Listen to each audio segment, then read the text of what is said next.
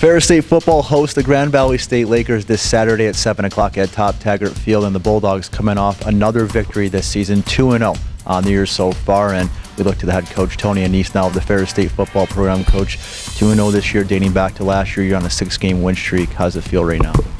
Well, obviously we're feeling pretty good about what we've achieved so far this season. We've been on the road twice, and so when you go on the road twice and you get victories, you're always pleased, and looking forward to Saturday. In that game last week, you were quoted saying that the defense played exceptionally well. Your thoughts on where the defense is at overall for the season right now? Yeah, you know, they kind of changed their style a little bit with Coach Reitman taking over at Northwood, and so I thought we did a really nice job containing their option game, and you know, obviously Grand Valley's a little bit different. They haven't ran the ball as effectively as they have in the past, so I know that's going to be a big emphasis.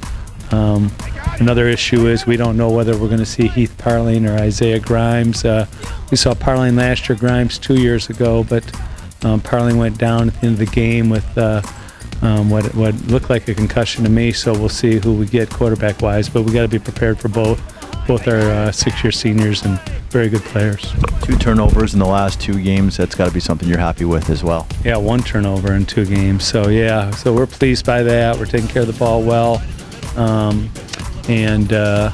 you know, it's just you know, simple reasons why you're successful and simple reasons why you fail, and we're right now taking care of the simple things that help us be successful. How about that duo of Jason Vanderlaan and Jake Latman? Game 1, they threw for 3 connections in that first half. However, last week it was only 1 connection for a touchdown. Thoughts on them? I mean, what do they have to do to get back on track this week? Well, we've really put a big emphasis into the play-action pass. You know, we've always put stress on the perimeter of the defense, with Jason being a guy that can really go downhill as a run threat at quarterback, and the likes of Jamal Jackson, who's a bull inside and things like that.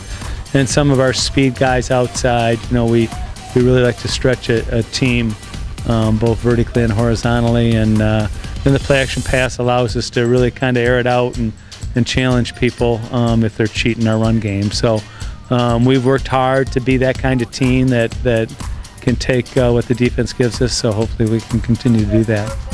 One of the latest home openers here for Ferris State for this program. How excited are you to get back here and play on home turf in front of the home crowd?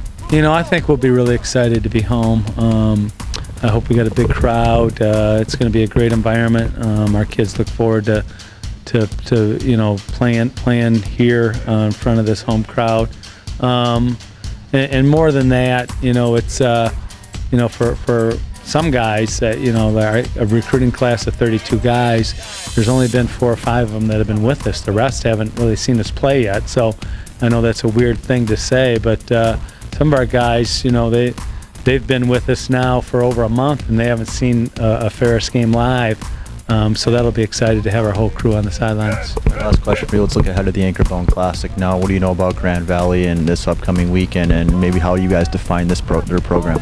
Well, they've got 3 great running backs, and I know they're going to be chomping at the bit to get them going. Like I said, you know, Parling might have a concussion, so we might see Heath Parling, who's a great quarterback, or Isaiah Grimes, who's got a lot of experience as well.